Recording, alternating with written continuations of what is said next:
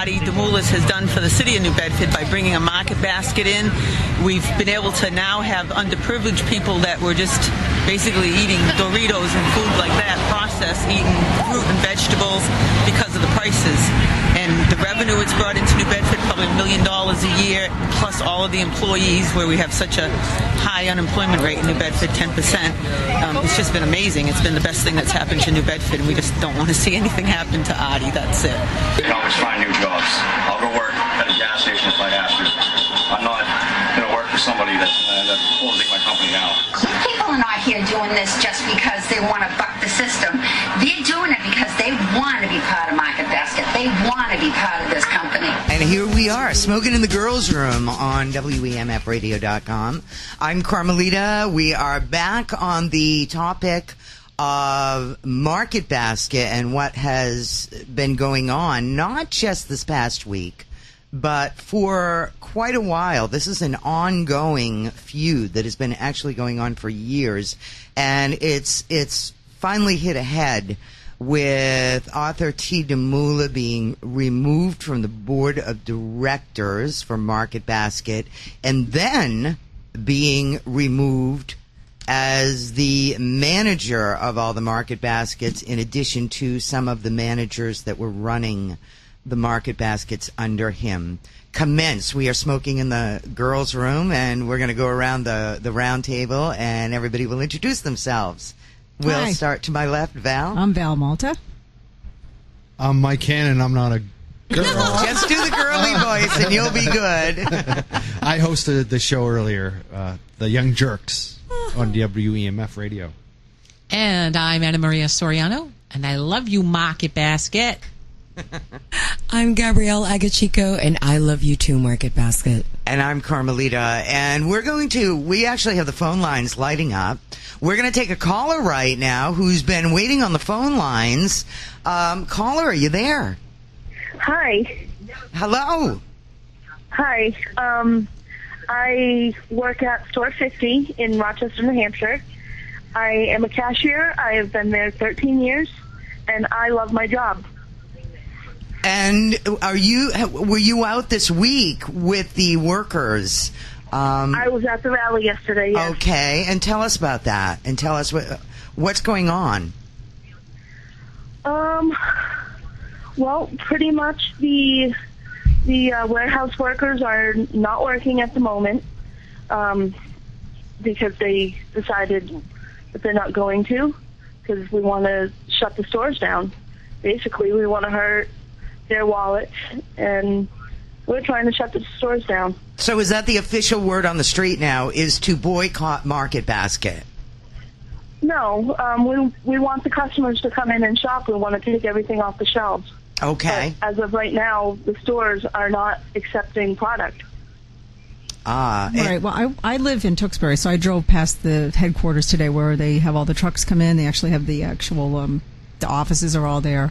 And it's all police. The police have blocked off both the roads leading in. There's no activity of any employees that I could see. No trucks coming in and out. There's always trucks coming in and out of there. And from what I've been told by a friend of mine who has worked at Market Basket for almost 30 years, if the trucks don't start moving, and the selectors, they call them, they get orders for each store, and they create pallets, and then those pallets go out to each store for their deliveries. If that doesn't start today, by tomorrow, and certainly by Monday, a lot of the shelves are simply going to be empty, especially if anything fresh, meats, dairy, anything like that, fruits and vegetables, already almost all gone. So it's going to get worse. Yeah. As of right now, that's what we want, because we want to hurt their wallets. We want to get their attention. This is Gabrielle, and I just want to say that I totally support that idea. I'm learning as I get older that the only way to fight things in this country is with your wallet and with your pocketbook. You can petition, you can plead, you can talk, but the only thing that American companies and the government seem to understand is the dollar sign. So as much as I love the basket, if it will help save the basket, I will boycott. Yeah. Money talks. Yeah. Follow the money for sure. Yeah, and I'm not shopping there until they act responsibly and answer the employees. I mean, that whole thing they did in the Boston Globe, that letter is ridiculous. That was They an blamed it insult. on the employees. Yeah, they did. It's like, dude, you're wrong, and you need to work with the employees. This is the message that you need to take on Market Basket CEOs. Anna Maria? You know, I live in Somerville. I'm at Market Basket every single week, and I was in the store just Friday, in fact, yesterday, and you could feel the tension. There were still a lot of products on the shelves, but I saw the managers and I heard them talking about the rally, and well, we'll see who's going to be going. And I got some pictures, which I've just posted, of the Market Basket Chelsea store that my dear friend had gone to. Empty shelves. Right. So you're making a difference, caller. We're with you. Yes, we are. Yeah, and I wanted to ask you, are more people going to be, are you guys going to be protesting more outside the stores? Or what is your game plan right now that at least is public, is open to the public? As far as that goes, I have no idea. I only know what I'm told. I do know us as workers, we're going to continue to go to work until we just can't, until there's nothing to do. Would it help, do you think, your situation if the consumer, if those of us who love the market, just kind of went out and participated in a demonstration against what they're doing corporate-wise? Do you think that would be a helpful thing? Would it be detrimental? I'm really not sure what to do here at this juncture. Yeah, we need instruction. Yeah, I know. So, you know what? I know that this has got to be fairly traumatic for all of you guys that are employees of Market Basket, but you are standing strong and you are standing united. When you find out, you let us know. We are on Facebook. We are Smokin in the Girls Room on WEMF Radio. We're right on Facebook. And post there and keep us posted. Let us know what we should do, and we are behind you. Yes, we are. And I want to thank you for calling us. I think we've got another. Dave, did you say we have another caller on the line? Thank you so much for checking in today. Hi. Hi, who's this calling? This is Cindy Whelan. And are you calling from one of the Market Baskets? Are you an employee? I am the store director in Epping. Wow. Oh, wow. And tell us, weigh in with us here. Well, I haven't heard any of the radio show because I've been trying to get through and I've been fielding phone calls, but all I honestly can really say is that everybody at store level is 100% behind the main office and what they're doing. And my customers, I have one of the best customer bases out there, are very loyal and very supportive and ready to boycott this company. I can't believe I'm about to say that on live radio. Wow. Because this is a company that I have worked so hard to grow, but I'm actually, at this point, welcoming a boycott should it get to that. Wow. What do you think the response of the board, they're due on Monday to come back and make a public announcement to all of the employees of Market Basket. What is is everybody anticipating what that may be? We are anticipating what it may be. We also are not confident in this board of directors of making the right decision. I have multiple emails between a board of directors and myself, and where I could prove it if I had to, but I'm not going to make them public, where he has lied to me over and over again. Over and over and over again. This is authorized? Well, this is his henchmen on the board. Right. They're the independent. They are supposed to be independent board members making the right decisions for the company. But clearly, from their actions and their decisions and their votes, they are not independent. They are weighing on one side of the shareholders and not considering the stakeholders at all. Do you think that they're feeling the heat, though, today at all? Or do you feel like there was any possibility that they're going to realize that they have a real opportunity to do the right thing on this? Thank God for the media like yourself and this being on radio. Maybe now they're realizing the magnitude because Market Basket is a great company that puts everybody first, the customers first, the associates second, and we are treated very well, and that's why we treat our customers well. I mean, it's really a common sense chain of reaction. You treat your employees well, they treat your customers well, and everything else just falls into place. So this board of directors, where we know where their loyalties lie, but I also hope that with all the media coverage out there, that they are seriously considering what this is going to do to their reputation. Now, do you know if there's been any repercussions since the rally on Friday? Has anybody been fired as a result of this? No. Any of the managers that have stepped up? Nobody has officially been fired, no. Okay, well, that's good to know. Can I ask you this? This is Anna Maria. Is it my imagination, or have the prices been creeping up slowly? Because I seem to be spending more every week. Is it that just my imagination, or is it actually happening? At this point, yes, it is your imagination. There is, because it hasn't really trickled down to cost yet. There are normal price increases that go on, whether, gas prices go up or a shortage in rice, and companies are paying more for rice to, create their product. So there's the normal fluctuation, normal price increases that come across the board.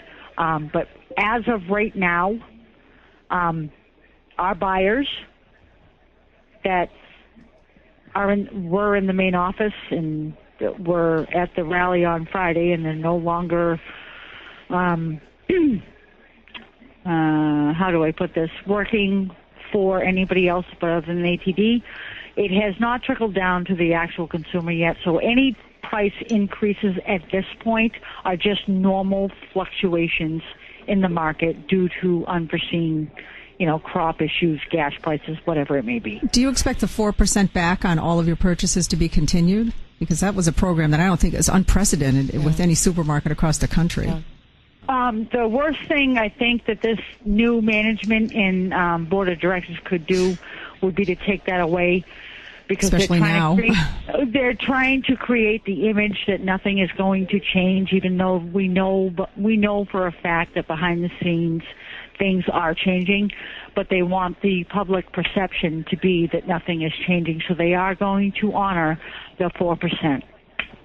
Okay, and again, we had asked the last caller. We've got another caller on hold right now, but I do want to ask you, I know that you guys have been posting, all the Market Basket employees have been posting. You have a website, Save Market Basket, on Facebook, which is fabulous, by the way.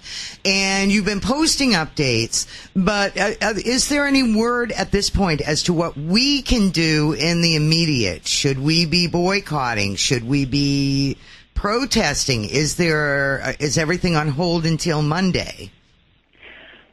Right now, what I can tell you is that we are accepting volunteers to protest at the store to support the reinstatement of our CEO.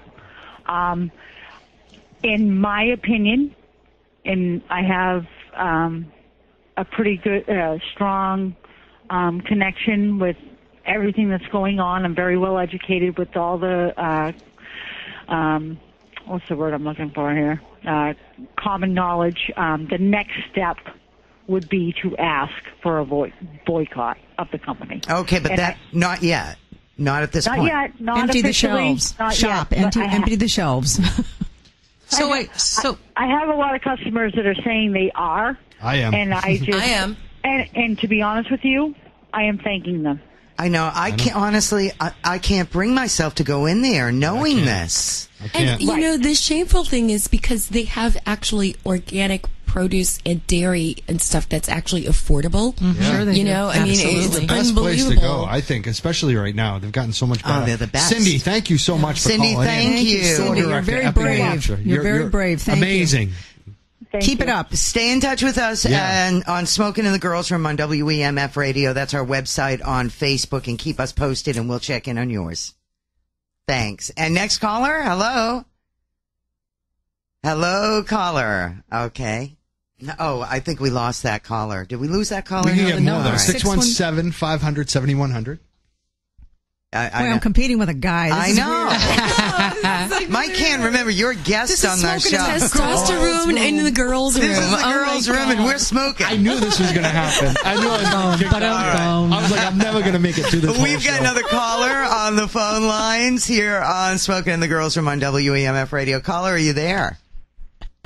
Yes, I am. Hi, and who is this? Where are you calling from today? My name is Chuck Saprakis. I'm calling from Wyndham, New Hampshire. Chuck, I'm welcome. a market basket employee. And tell us what are you doing out there right now? I'm the kitchen manager in Manchester, New Hampshire. How long have you been at Market Basket? Yes. How long have you worked at Market Basket? Oh, 5 years. Okay. And what's going on at the store? Well, we have a lot of customers coming up, pretty much scared, wondering what they can do to help us out. We do have a lot of support from all the customers and stuff. Right now, we're slowly running out of things. We feel bad, but we need to do what we have to do to get our CEO back. And so have all the drivers have stopped delivering, and I had seen on the Save Market Basket website this morning that they hired what people would refer to as scab drivers that are not Market Basket drivers. They are hired by this new board to bring food in, and there were some safety issues that occurred around that. Have all the trucks stopped delivering at this point? As far as I know, we haven't seen any. We didn't get a truck in Manchester, but we heard that there was a letter sent out to Felicia, basically telling her to cease using power equipment stuff, that it is a violation of OSHA. They're not certified. There's nobody there to certify them, and somebody's going to get hurt, and that's going to be a problem after that. Yeah. Like I said, when I drove by on my way down here, I drove by the plant, and the police are blocking both roads. There's no activity of trucks, and believe me, there's trucks up and down that road all the time, and there's nothing going on at the plant. So are you guys? Anna Maria will be in a minute. Are you guys currently in the stores working? We just left. I just left my store about maybe a half hour ago. We're pretty much cutting. We don't have that much food. The chickens that we usually cook, we're probably going to be out by tonight, and there's no delivery coming in tomorrow that we know of. So this usual Saturday crush, which you go into a Market Basket any place in New England on Saturday, it's madness, right? So did you get the same amount of customers today? No, today it seemed a little slower than there was yesterday, but mostly people were just coming in, kind of wandering around, asking questions and stuff like that. It wasn't a typical Saturday. And Anna Maria? On the way in here, I drove by the Somerville Market Basket, and I have to say, it was still packed. It's still hard to get in there. Now, I'll be back there tomorrow morning, so I'll be posting and letting you know what's happening in Somerville. Well, are the stores... it was packed. Wow. The shelves are going to be empty tomorrow, Anna Maria. That's what I'm expecting. So pictures on the website. Is this a part of the game plan? Somebody who called a little earlier had mentioned that they just want to clear the shelves off and then that's it. So is this a part of the game plan? People are going in, they're grabbing the stuff off the shelves, and then that's it. Then everything's on hold? Yes. Okay. Pretty much. I mean, we don't anticipate any deliveries. If they are, they're delivering very little. They were trying to get some of the dairy managers to actually go down to the warehouse this morning to pick up the some load and bring it down, but they weren't too successful in that. And this is actually in violation because your drivers are insured. They are actual employees of the store, and there are safety measures in place. As I understand it, somebody had called OSHA as well, and the drivers and the trucks were, this is what I read, were in violation of safety regulations. Well, we're seeing pictures and hearing reports online on that Facebook page, and also maybe the state police are going to be looking into this. I've heard rumors that the local police are looking for the Market Basket trailers to see if these guys are, following the law. They need ARTIE back. He knows the rules and regulations.